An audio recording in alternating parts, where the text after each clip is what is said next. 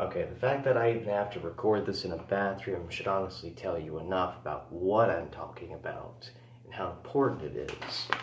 Alright, you see how I got this whole entire system set up on my piece of paper? Okay, now, in the state of fucking whatever state it is that doesn't have as much funding for corrections, which would be jail, you don't have as much space for the people that would go to jail for this drug that they have. And they would get that drug from the black market, which the cops get, and then next thing you know, it's back on the black market. How does that happen? It's fucking magical. They go inside this jail where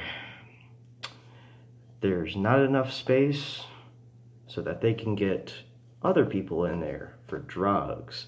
And next thing you know, they're good to go. But hey, what about this other state? Let's call it Mississippi jail. And that's where we'll have plenty of space for people to go to jail for drugs. And the court costs help us fund the jails to hold more people. And if there's more funding for maybe a state like Mississippi, which is, I believe, the third largest industry for corrections, next thing you know, all right, it has you wondering, does the price outweigh the costs?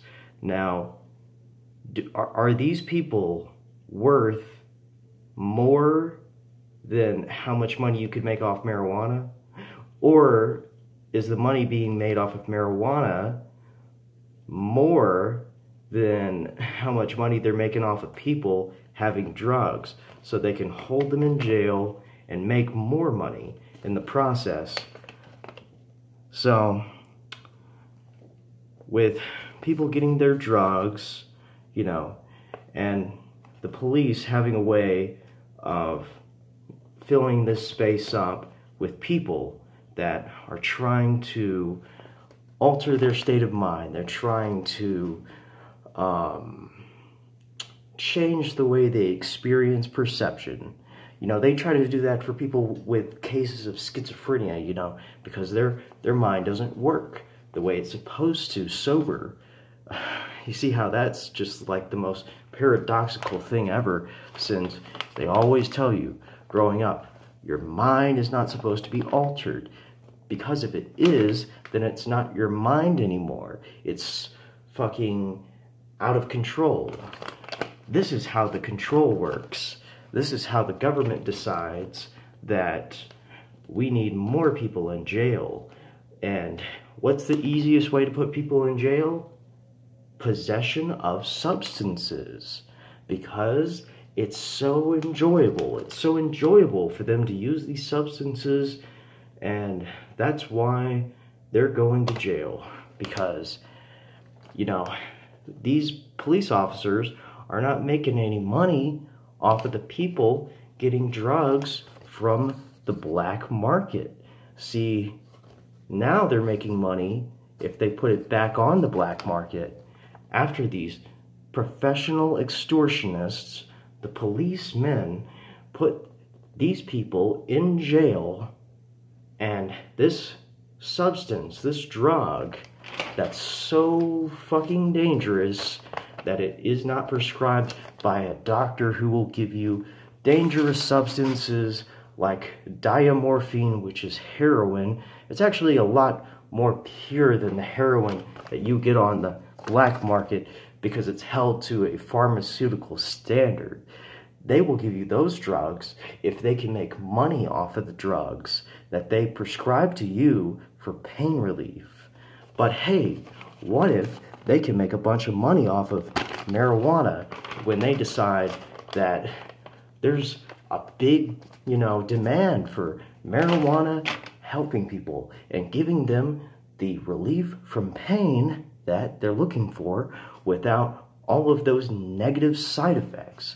But think about this. How would the big pharmaceutical companies be able to make so much money off of people being sick. That's the bottom line. If you're good to go, if cannabis treats all of your symptoms and you're not experiencing any more negative health symptoms, then they don't have as much of a demand from people to get more pharmaceuticals. They're going to put them on these antipsychotics that's going to make them normal, you know, not schizophrenic out of their mind, you know.